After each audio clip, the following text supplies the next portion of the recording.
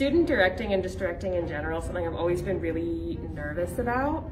So when Parke first came to me and told me that he wanted me to co-direct a show with him, I was really nervous, but I was excited and I wanted to do something that was gonna push me out of my comfort zone and really force me to figure things out and like work on my feet and learn on my feet and try something new. And I'm actually really enjoying myself and having a great time, which kind of surprised me, but I'm really happy about it. At first, I was kind of hesitant or nervous about directing my friends because some of these people I've known for 3 years.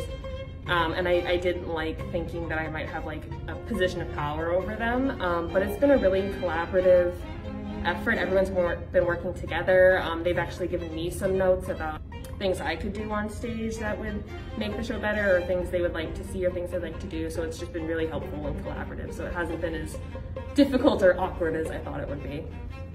This story is really cool because it's a bit of history that has been erased. Up until before I read this script in, I think, April of last year, I had never heard of Ira Aldridge. I didn't know that he was a person.